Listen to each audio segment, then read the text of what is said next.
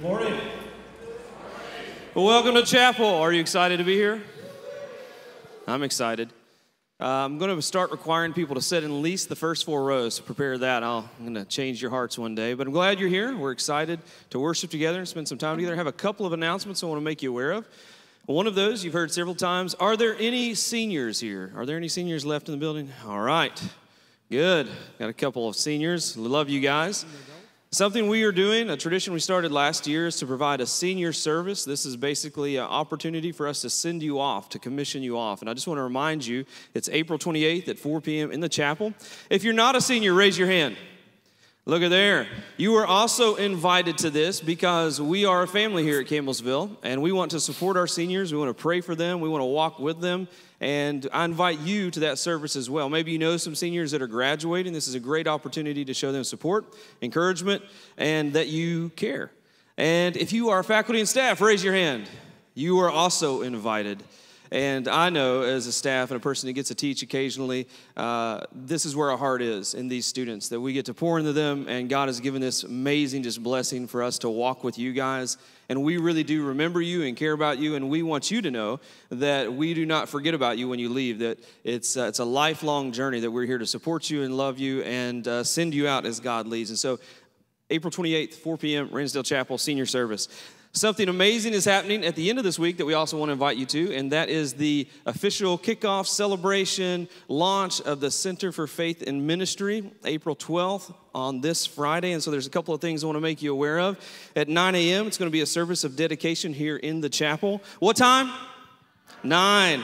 And then at 11 is the ribbon cutting, and that will happen at the log cabin at the Center for Faith and Ministry. There's going to be a groundbreaking for a new prayer garden that honors Dr. James Jones. I have a real big heart for Jones. He was my pastor for a long time.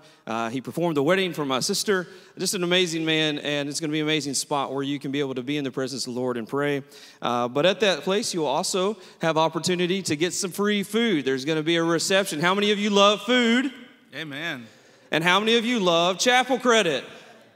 Yes, yes. And so at this ribbon cutting, you can also receive chapel credit. And I hope that you make time to go over there, because this is going to be something that God is going to use in a powerful way on this campus, and already is doing so. And so Center for Faith and Ministry, kickoff, ribbon cutting, April 12th, this Friday, 9 a.m., it'll be here, and then at 11, it'll be at the cabin. And so if you have any questions, let me know about that. Or Dr. Hernandez, I saw her around here as well in the back. If you have questions, she can help push you in the right direction for that as well. So excited to worship with you this morning. One of my favorite people on campus is going to open us in prayer this morning. If you guys would help me welcome Alan. Come on up, Alan. Wait a minute, Alan, hold on. I got some beef with you real quick. So Alan works at McDonald's, and I was in the drive-thru yesterday and I asked for an apple pie. And they were like, yeah, we got apple pie. So when I got to the window, I see Alan's face. And what did you give me, Alan? Strawberry and cream pie. Strawberry cream pie. Not quite an apple pie, but we're going to ask that the Lord will forgive you for that mistake today. But Alan, would you open us this morning in prayer? Let us pray. Father, we thank you for your grace, and we thank you for how good you are. We present ourselves to you this morning with thanksgiving. And I pray, Lord, that during our worship time, you reveal yourself to us. And I pray that through the preaching of your word, we might know you even more. And Father, whatever the situation it is in our lives this morning, I pray that you let us rest in your peace, your abundant peace. We thank you for the sacrifice of Christ on the cross, and we worship you. In Jesus' name, amen. If you'll stand with us, let's worship this morning.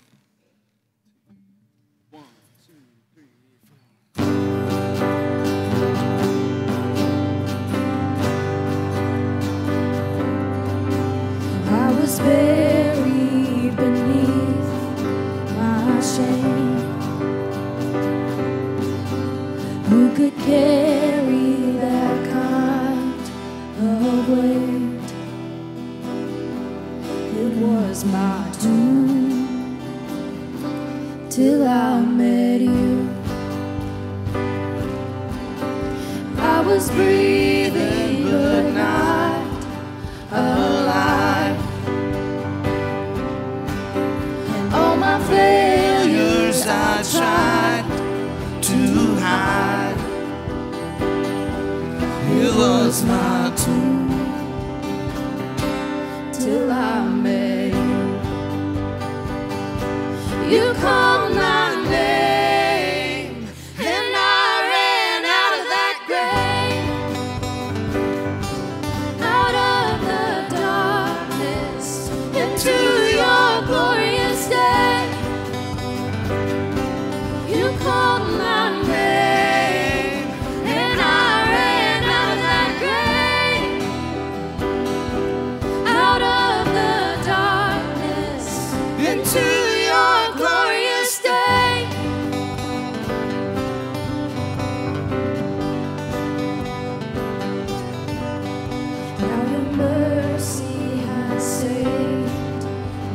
soul. Now your freedom is all that I know. The only you, Jesus, when I met you, oh, you called my name, and I ran out of that grave, out of the darkness, into your glorious day. You called my name, and I ran out of that grave, out of the darkness, into your glorious day.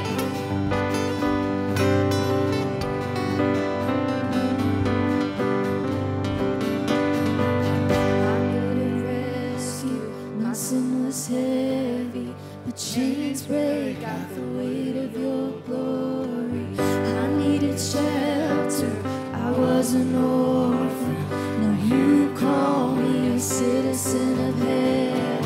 When I was broken, you were my healing. Now your love is the air that I'm breathing. I have a future, my eyes are open, 'cause when you call my name, I ran out of that grave, out of the darkness, into your glorious day. You called my name, and I ran out of that grave, out of the darkness, into your glorious day.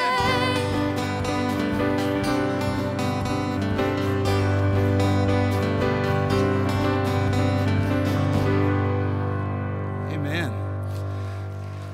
Let's pray.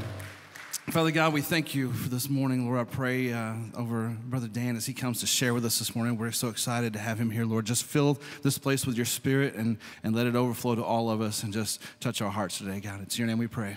Amen. Amen. The Lord is here. It's like smoke in the building. Can you see it? But welcome, brothers and sisters and brothers.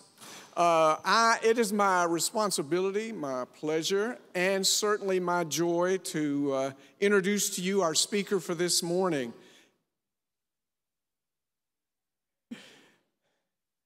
And stage assistant Jamie Lawrence, give it up for Jamie. Right there. And let me just, a word Dr. Hernandez would want me to say. Remember about this Friday, 9 a.m., to hear a speaker like Robert Smith preach. You can tell your grandchildren you heard Robert Smith preach, and for the inauguration of Center for Faith and Ministry. But this morning, it is my joy to introduce to you a wild man. His name, Germanic in origin, means wild. And so you get ready for Dan Wilt. And I and other faculty and students in the School of Theology have been reading one of Dan's books called Jesus in the Wild, which is a devotion piece on Jesus in the wilderness. And I love this page where he writes, the Bishop Irenaeus of Lyon said it well. He said, the glory of God is a human being fully alive. If we're going to follow Jesus, we're going to have to trust who he and the Father and the Spirit have said we are. Beloved, chosen, royal, priest, living sacrifice, child of God. And then we're going to have to risk something to actually trust, knowing it could cost us our life. Let's live fully alive in the presence of God. Well, Dan Wilt, after God made him fully alive when he, as a younger man, over 30 years ago, first trusted in Christ, God gave him gifts to encourage the body of Christ, to encourage others through worship. And then eventually God would just allow him to become a worship pastor to worship pastors. And all the while developing his ability to help us to follow Jesus closer.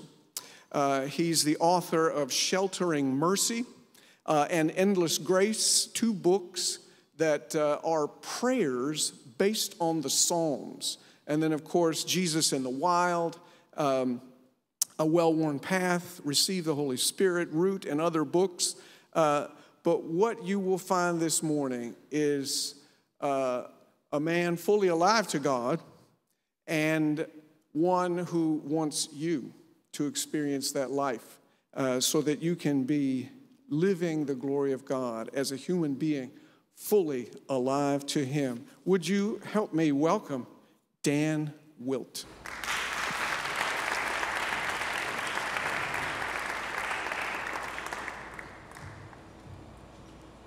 I just realized I got up here without a microphone.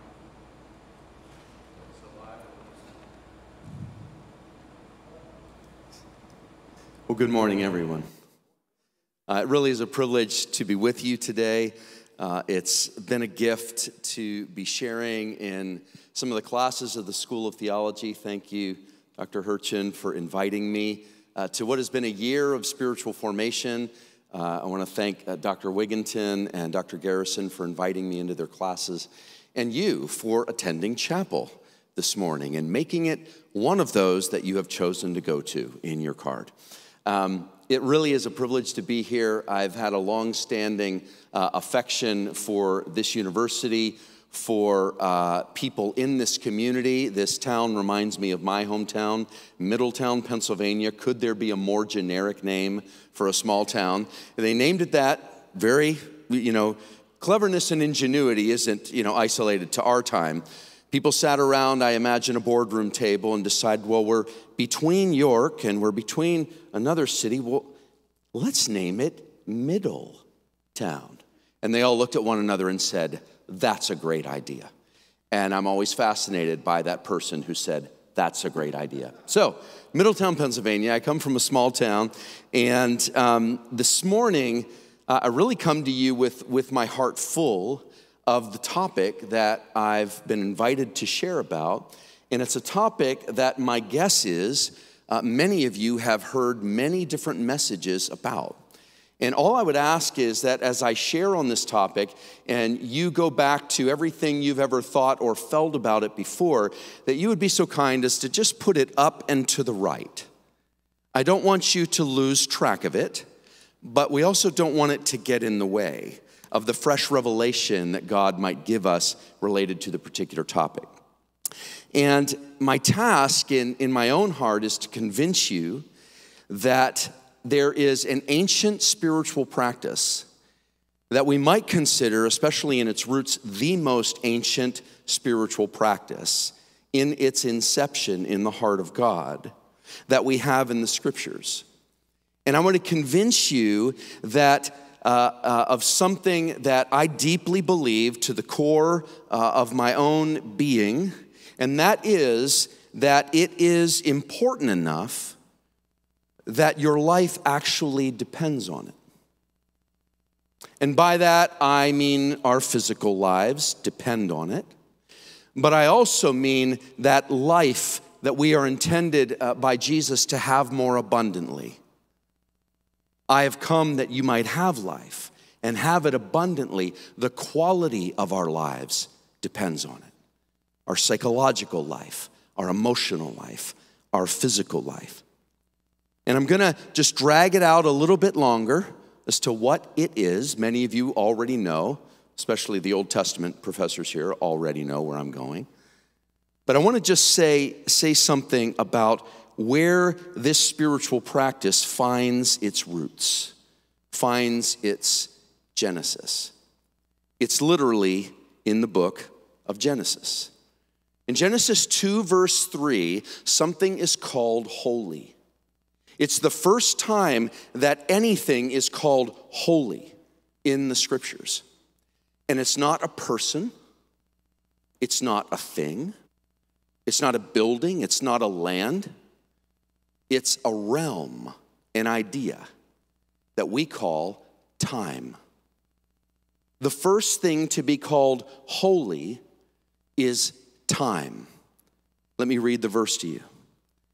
Then God blessed the seventh day and made it holy, kadosh, set apart, precious, treasured, vital, essential. He calls it holy because on it he rested from all the work of creating that he had done. Abraham Joshua Heschel, in his book Sabbath, if you haven't read it, it's worth a long lingering in its pages, a savoring of it. We tend to gulp things that God intends us to sip and savor in the scriptures. I think that applies to many areas of our reading life. But he says that time is the only realm that it seems we have utterly no control over. You see, we have control of the physical world. We have control of physical things. We create things. We build things. We make things. We're makers in this world. But when it comes to time, it slips through our fingers, doesn't it? We try to stop time. We try to speed up time. We try to use time wisely. We waste time. We do all sorts of things with time because the current, the river of time keeps going, and we're just doing our best to manage it. And God knew that right from the beginning. And that's why he said, I'm going to actually take time, call it holy, a space within the realm of living that is out of the control of people, and I'm going to make it my own. In fact, he will say over and over and over again throughout the Old Testament, the Sabbath, the Shabbat, the ceasing of time belongs to me, not you. And in this moment, we recognize the principle, or what I'm going to call this morning, the way of Sabbath, is a gift of God to human beings, not to own, but to be transformed by. I'd like to talk to you about this way of Sabbath living, this way of Sabbath moving through this life that is infused with three gifts from God. The first one is rest. The second is renewal. And the third one, wait for it, it's actually my favorite, and I haven't heard anyone else use this term for it, so I'm very excited to share it with you. Revelry. Revelry. The Sabbath is one of the feasts of the Jewish people. The only difference is the Sabbath as a 24-hour period, I'm going to be talking about the principle, but also the 24-hour period. The Sabbath was given as a gift for people to settle into the goodness of life as God made it. So we have in Genesis 2, verse 3, this moment where we see that God rested. The word here, of course, is Shabbat. It literally means to stop, to cease. But it means more than that. It means to settle in and revel in all that has just been done. It is a point of satisfaction. It's a point of delight. How many of you would like more joy in your life? I mean, really, would like to experience life in all of its fullness, to get all you can out of each day, to notice all the gifts of God, to enjoy the taste of good food. Do I hear an amen or shake that bush or something from the congregation? The taste of good drink, the laughter of friends, connection, healthy, sweet connection with family members, children, relationships, to savor the worship of God, to recenter and reorient ourselves. That word Shabbat literally is connected in the Hebrew mind to shalom. It's the peace of God, the permeating, all-pervading peace. And so God comes to his people and he gives us the gift of Sabbath. Now, when I grew up, I had never even heard of Sabbath. Now, some of you, that might be odd for your upbringing. I never heard the word Sabbath. I never heard it talked about. I didn't understand Sabbath as being a Sunday or Sunday as being a Sabbath. We went to church with some level of frequency, but it was a nominal Christian home. I didn't come to faith until really I was in high school, and then that faith began to flourish in my university years. And in my university years, it was the first time I ever heard someone teach on the topic of Sabbath. And I remember sitting there listening to this teaching, and I was listening to it with an open heart and an open mind. And as the pastor was sharing about the topic of Sabbath, honestly, I sat there shaking my head thinking, this is the best idea ever. He's talking about a 24-hour period every 7 days where my entire job is to slow down, to stop the work, to power down my phone, to enjoy good food, to enjoy friendships, to enjoy family, to walk slowly through beauty, fields, forests, wherever, to wander aimlessly, which is a particular favorite thing of mine to do on a Sabbath. I like to wander aimlessly through fields. I know to passersby it looks very strange, but it's my jam. I love to spend Sabbath that way.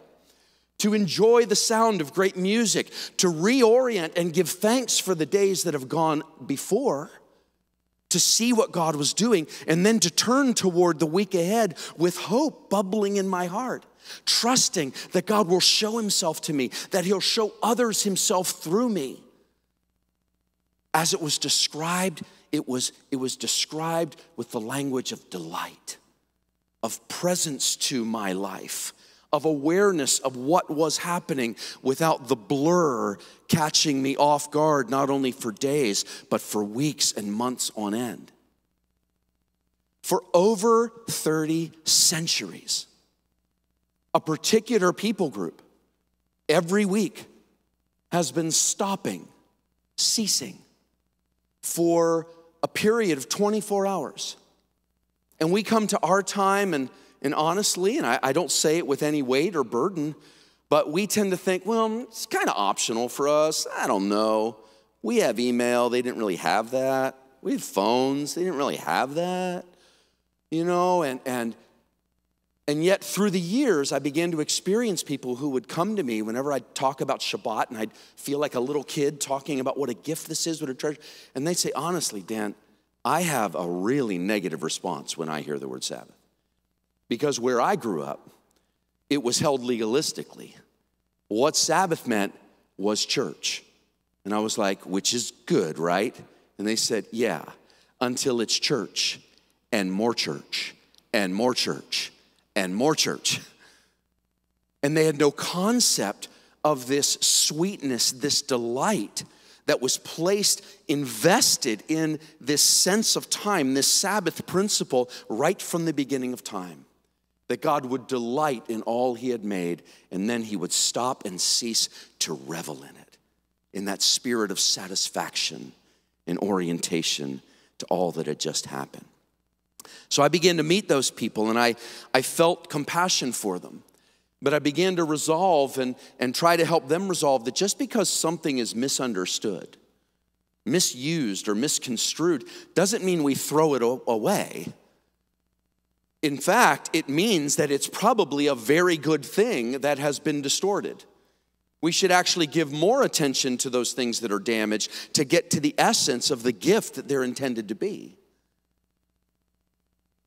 Sabbath, a 24-hour period of ceasing, a 24-hour period of resting, of renewal, of reveling in all that God is doing and is about to do, becomes for us a day that creates a way in which we live. A way that is in contradistinction to a world that quite literally is in a hurry. But I've actually stepped back from that and thought, no, I don't think we're in a hurry. I think the hurry's in us.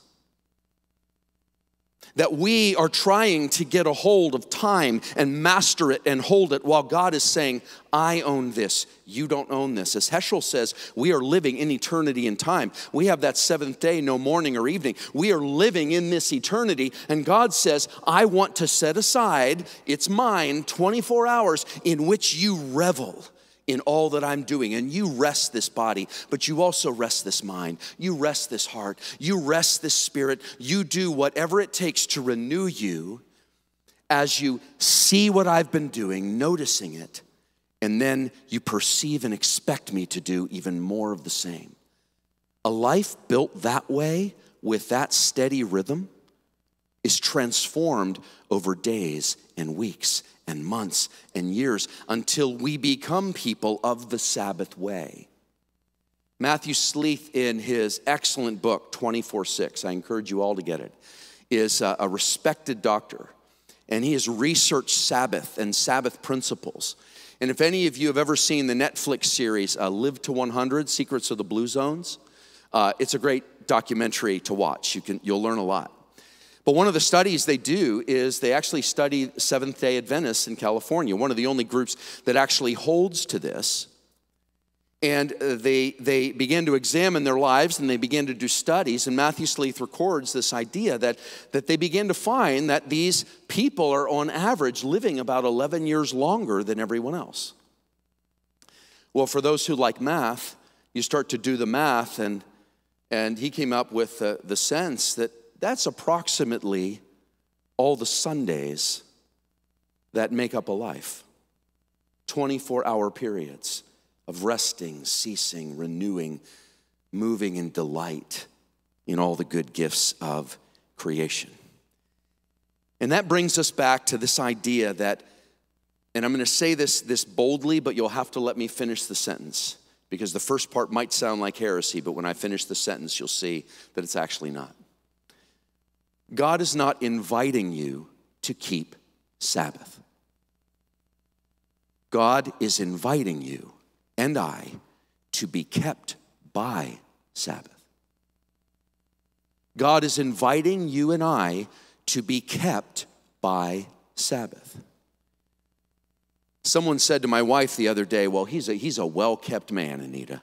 And she was saying, the person was saying that to her because they were saying, well done. He needs help, and you're a great keeper of his heart, you know. And the person was right. But that image is a picture of we are a cared for people. We don't move through this world, you know, with some deistic God who steps back and watches us do it. God leans in and he says, I'm going to create rhythms. I'm going to create mechanisms. I'm going to give you a regulatory system. And I'm going to call it Sabbath. A regulator in electricity and voltage. What does a regulator do? It says there's power here. There's a lot of agency going on with electricity. It could do a lot of things. But what does a regulator do in electricity? It controls. And if we don't like that word, because that brings up some legalistic things, let's say it firmly guides the system. So the system doesn't overuse its power and blow up.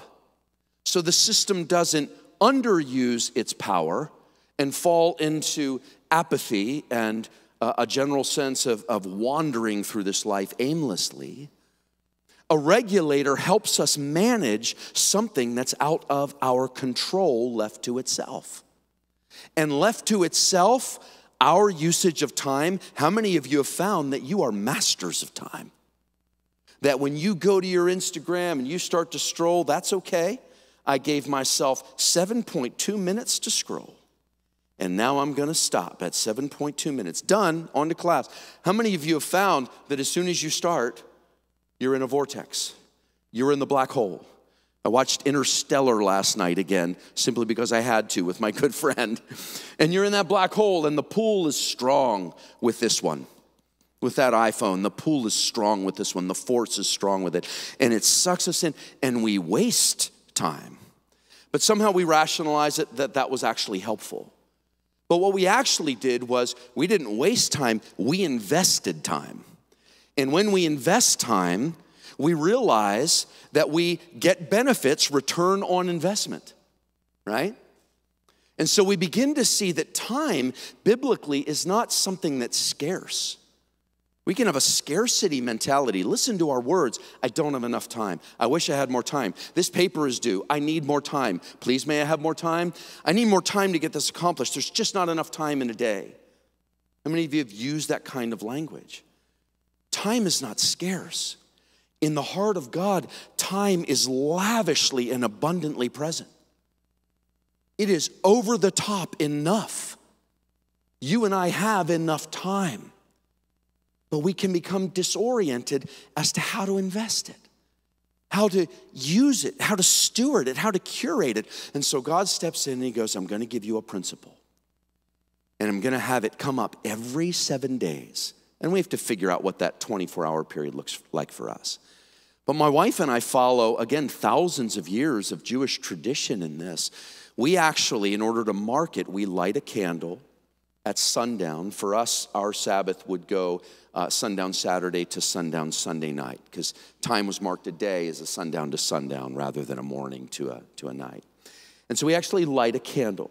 And we pray a very simple prayer because we found that Dan got excited about it one day and decided he was going to create a whole liturgy around this moment in time as we light the candle. My wife was like, first of all, you forget to do it sometimes.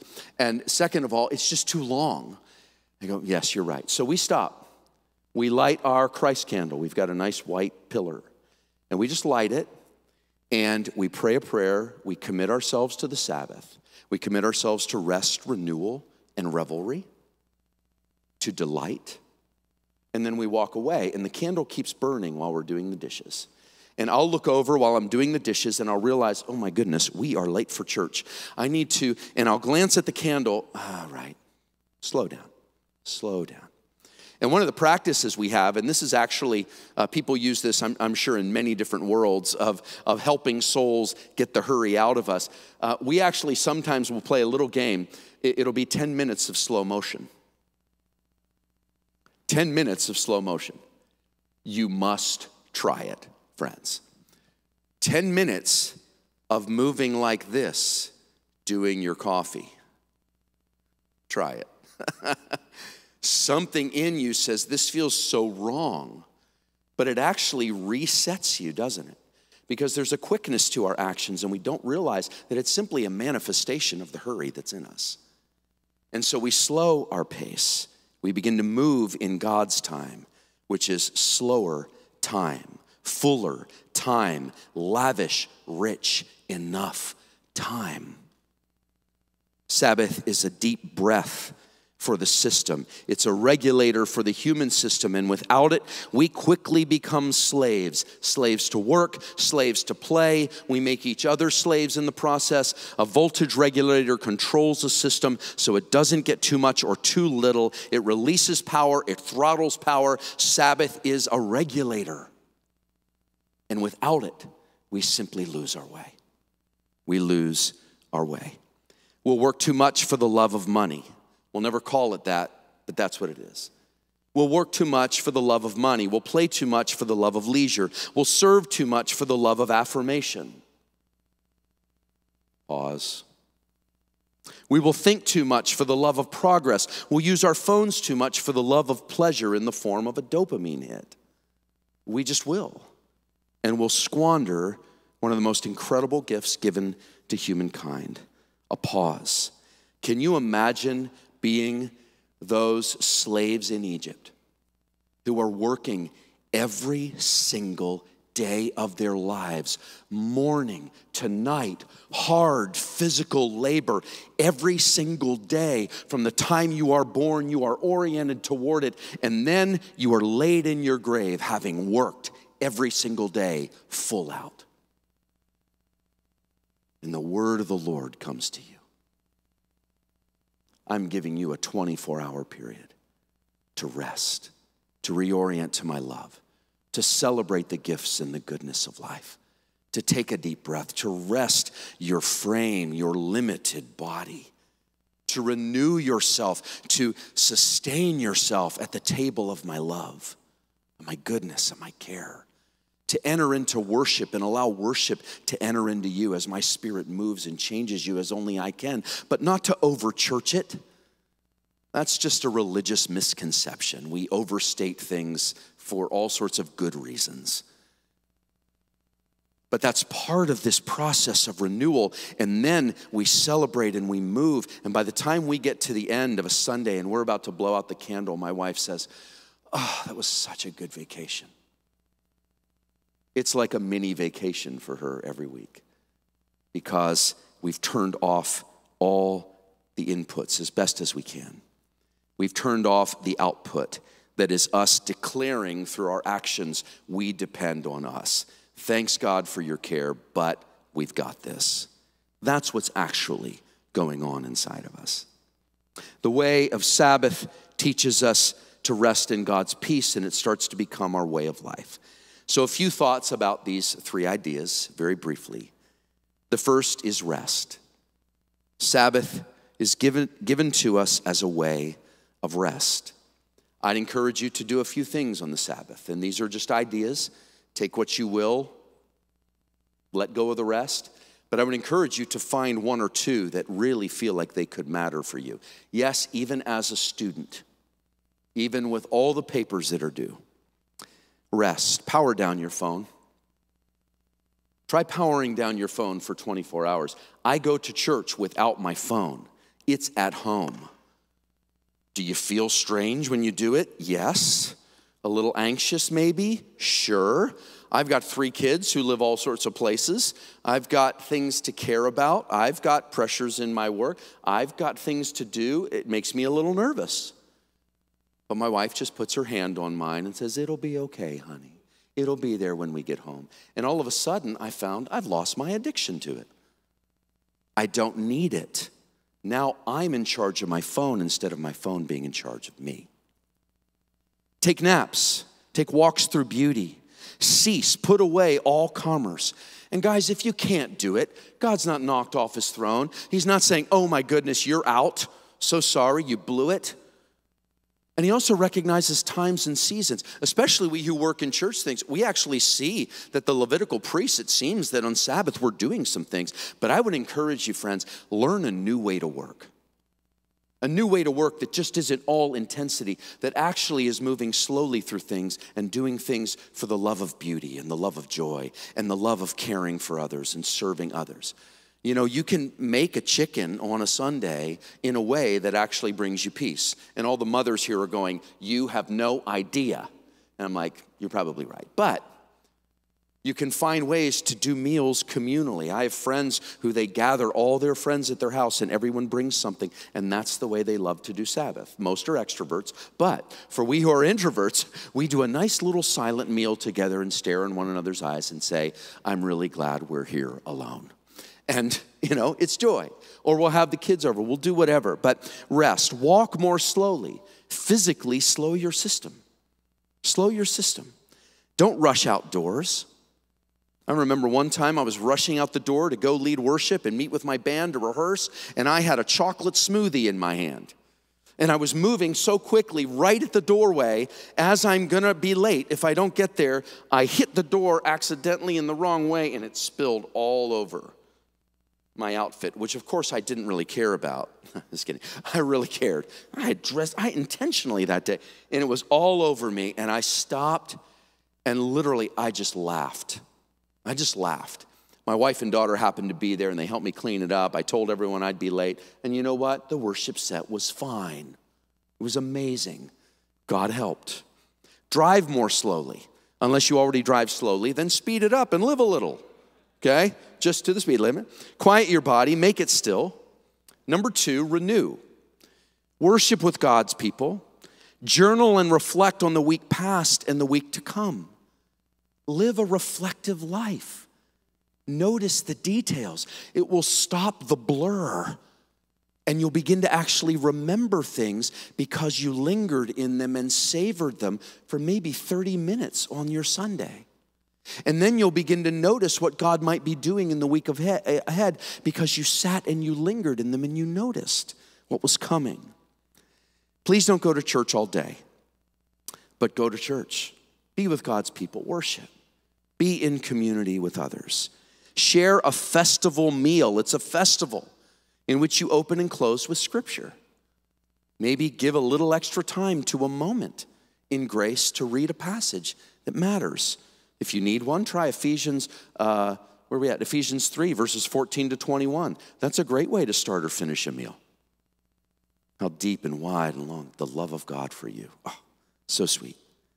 Remember and reclaim that you are not made for work. You are made to rest and move in God. You are an abider in this life, not a worker. And finally, revel. I'm going to be honest. As you could see before, I get a little sparkle in my eye because this is my favorite part. Revel.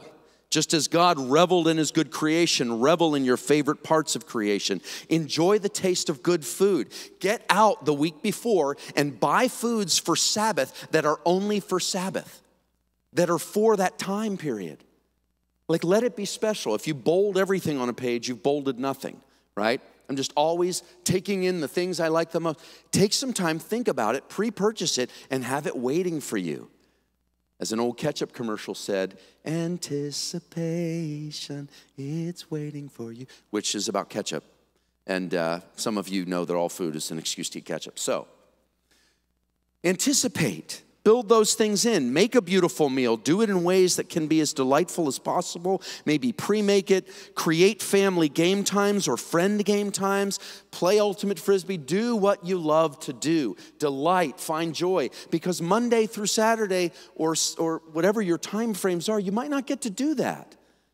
But if that's a steady part of your life, every week, 52 times a year, you're going to be a better person at the end of the year. I'm just telling you, less cranky, less mean, even if you didn't want to be, less distressed and scattered. You'll just be a more whole person. There'll be fullness moving through life. Enjoy good friends.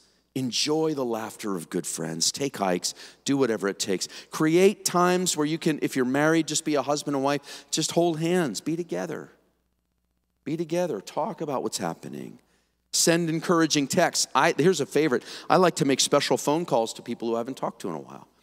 I touch base with lots of friends and family members on Sunday. And my goal is simple. Encourage them. Make them smile.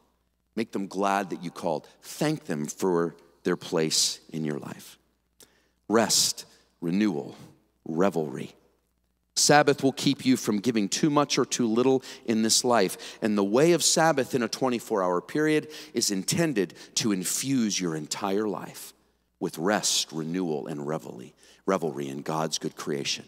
And then you get to set apart time to reorient again, and then you get to move through your week again with those things in your spirit. Sabbath is a gift, and I encourage you not to take it for granted. Let's pray. Spirit of God, we give you thanks for the gift of Sabbath. We give you thanks for the way of Sabbath that you embodied, Jesus.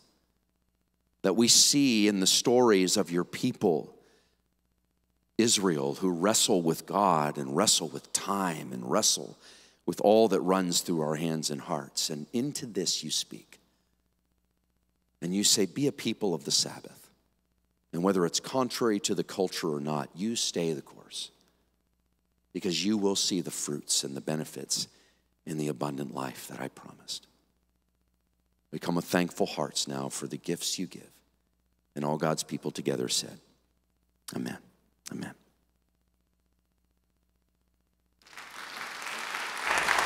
All right, thank you, Dan. I know that my heart needed that, and I know that we're in a season of the semester that is just full of that hurry, and so I hope and I just pray that that continues to set on your heart tonight or today. Man, you made me so rested, I feel like it's nighttime. I should just go to bed. But thank you so much. And if you're interested in the book that Dr. Hirchin mentioned as well, Jesus in the Wild, I'd be glad. We walked several students through that. It's an amazing book. And so if you ever have interest in some of these resources that we throw in front of you guys, let me know. Let Dr. Hirchin know. I'd love to get those in your guys' hands. But I do pray that you get to abide in Christ in the last 2 weeks instead of just jump through a hoop to finish the semester. And so now, and we pray the QR code works, right? You're going to receive credit by scanning this QR code. Hope you have a blessed day. Be sure to scan on the university app.